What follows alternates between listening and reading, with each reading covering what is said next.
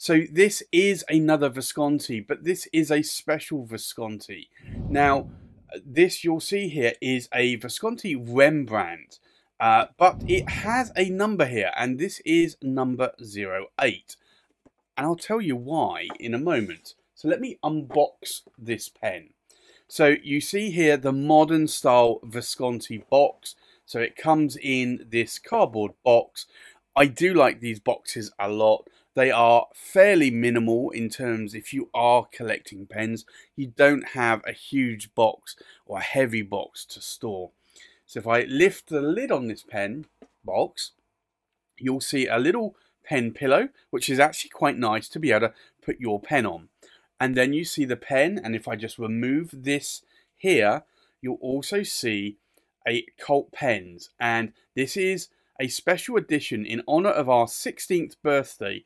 Visconti have specially crafted 80 luxury exclusive fountain pens. We're so happy to reach this milestone, and we thank you for supporting our passion for pens. So this is number 8 of 80. You also get a Visconti lovely brochure as well, and it details the history on Visconti, Florence in Italy, and it shows some of the pens like the Florentine craftsmanship here on the Il Magnifico, the Leonardo da Vinci Machina. I have both of those in my collection. The Bronze Age Lava Homo sapiens, the Blue Lagoon as well, and then some Visconti Van Goghs, the Ecologic, and some of the more expensive limited editions like the Voyager 30 as well, and detailing the types of mechanisms that Visconti use, like the hook safe lock mechanism. You can also get My Pen finials for a lot of the Visconti pens. They're magnetic, and you can just attach either your initials or gemstones to the pens, and it's called the My Pen system. So you get that booklet, you get obviously the limited edition card there, and then you get the pen. So let's remove the pen and we'll do a review of this pen. So this is the Visconti, and this is the Cult Pens limited edition, and this is number 8 of 80. Now, this is a Rembrandt. You'll see here it has the Visconti V logo. This is a newer modern Visconti logo that Visconti have been using for about the last year, maybe 2 years now. Now, the other finial here on the end of the pen is just a dome. Now, you can see here you get the standard Visconti bridge clip, and the Visconti bridge clip is laser etched, and I do like this a lot. I have a lot of Viscontis that have the enamel, and although the enamel adds a little bit of colour, sometimes the enamel can flake off, and I've had that on a few pens. It's not a major issue, and Visconti can rectify that, but I like these laser etched wordings of the Visconti name there, because that actually just makes it stand out in my opinion. Now, the cap band here, you'll see here it says made in Italy, and it says Visconti. Now, the Visconti Rembrandt was originally one of the lower price pens range from Visconti. That has now been replaced by a few other models as well. The Rembrandt I do like. It has a magnetic closure, so you just literally pull it to come off, and it's quite a strong magnetic closure. Now, it does have a metal section here, and this is in a gold trim plating. Now, some people do say that they don't like metal sections because they find them quite slippery, and in all my years of collecting, I have never found a Visconti Rembrandt in my collection or a Van Gogh that also has a similar silver section to be slippery. Even in the warmest of months in summer, I have never had a problem with those. Now, the nib here is a number 5 size nib, so it's a small nib. It's not the regular number 6 size that you might find on, say, a Visconti Homo sapiens. but it has the new sort of logo etching there on the nib, and it's a medium nib. Now, Visconti did switch to the dots to designate whether or not one dot, I believe, was a fine, two dots was a medium, and three dots was a broad. And that confused a lot of people. So they have also been including the nib width on there as well. So that's an M for medium. Now, it comes with an ABS plastic feed there as well. I did... Colt Pens asked me what nib I would like to try, and I said a medium or broad, and they sent me a medium. Now, in terms of the filling mechanism, it's a cartridge and cartridge converter. This does come with the cartridge converter in the pen, in the box, so I was very glad to see that. I think I've not bought a Rembrandt for a while, but I think in some markets, in some regions, you don't get the converter in a standard Rembrandt, and that is an optional extra, but you do get some cartridges. But this one does come with a cartridge converter, so I'm really glad to see that. Now, in terms of price point, this is a little bit more than a standard Rembrandt. A standard Rembrandt is typically around about 140 UK pounds. This comes in a little bit more at £200. However, it is a limited edition, and it's got this really, really beautiful sort of material. Now, this material, this color, is quite dark. Now, initially when I looked at this pen, I thought it was a black. I'm hoping my studio lights do pick up on this a bit. It's a very, very dark blue. So it is a lovely material, and I think Colt Pens really picked a stunner here, especially with the gold trim on this pen as well. So this pen is quite nice, and we'll see what the writing sample looks like in a moment. But I think with that, let's go and do a size check, we'll do a weight check, we'll do a pen comparison, and then we'll do a writing sample. So, the full length of this pen, we are looking at about 138 millimeters in length. The length of the cap, we are looking at about 64 millimeters in length.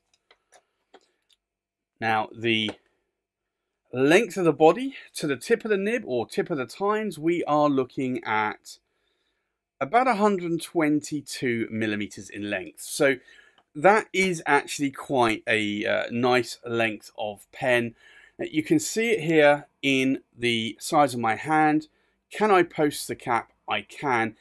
It's not magnetically posting like it does when you put the cap on the section, but it does actually sit quite nicely there. So if you are a cap poster, this pen will actually post quite nicely.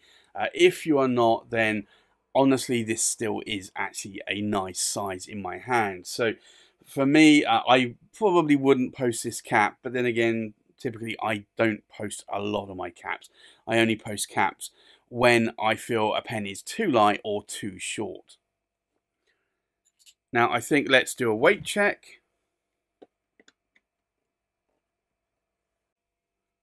So the full weight of the pen, we are looking at around 33 grams in weight.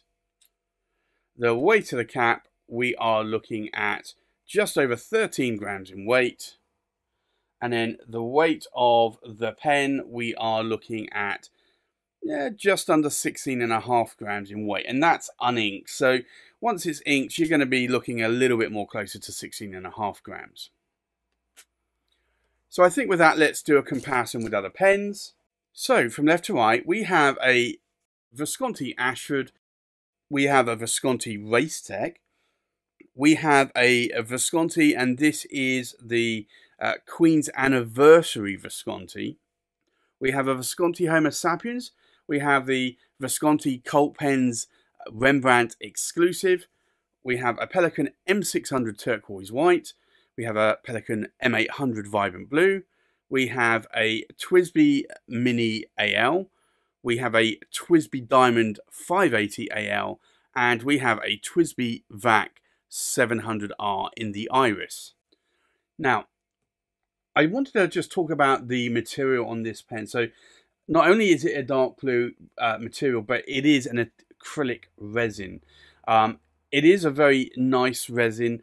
It's not sort of a swirly pattern like you would have on the Van Goghs.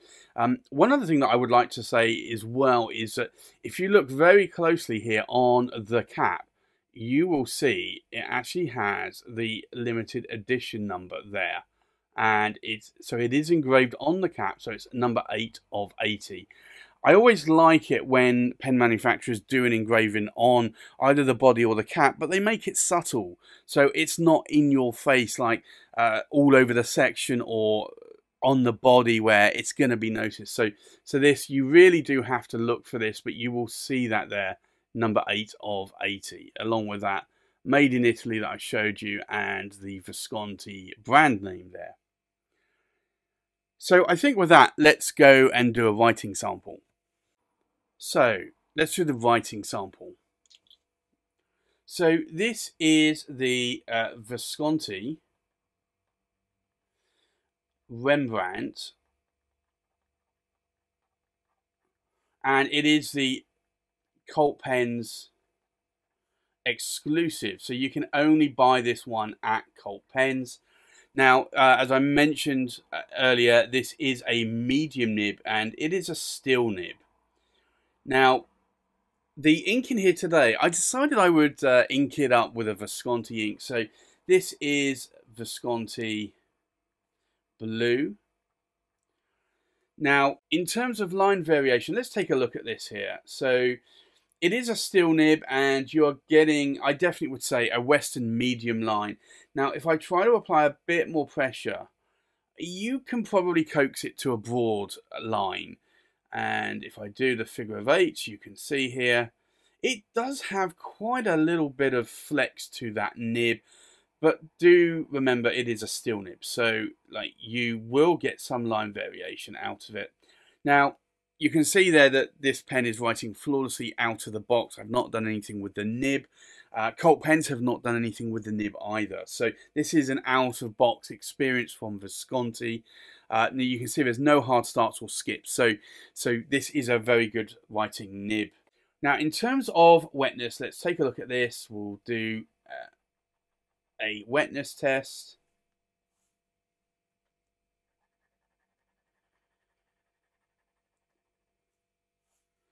So this is actually quite a nice writing pen. It's not too wet, but it's wet enough. So you could actually use this nicely in a journal. You wouldn't have to wait too long in a notebook or a journal before turning the page. For me, I would say it's quite a wet nib. It's not a fire hose nib. Fire hose, I normally say, is at least half the page to 3/4 of the page. This is an A4 page. So in terms of width, this would be the full length of, or full height of, an A5 page, that length. What do I like? What do I not like about the pen? Well, it's a Rembrandt, and honestly, I do like the Visconti Rembrandts. I've owned quite a few in my past collecting days. Likewise, I've owned some Visconti Van Goghs as well. For me, I typically do like them. They are what I would consider an affordable pen. They're not the cheapest of pens. You can get pens from £20 upwards to £100. I would say these are probably the next line of pens. So typically the Rembrandts sell for around about 140-ish pounds, 144. This is a little bit more expensive. Being a limited edition, it's £200. There is only 80 of these pens. If you do like a dark blue version, then definitely go over to Cult Pens. Take a look at the pen. The link is in the description below. But I like these pens. I really do like these pens a lot. So there really isn't anything that I dislike about this pen. You can see from the writing sample here, the pen writes flawlessly out of the box. And I know a number of people, certainly on forums, will chastise Visconti for pens that don't write. I rarely have had a pen that doesn't write from Visconti. yes, you might get some difference in how a nib writes between Viscontis, but you get that with Pelicans, you get that with any other brand. So there will always be nuances and differences on any manufacturer of pen.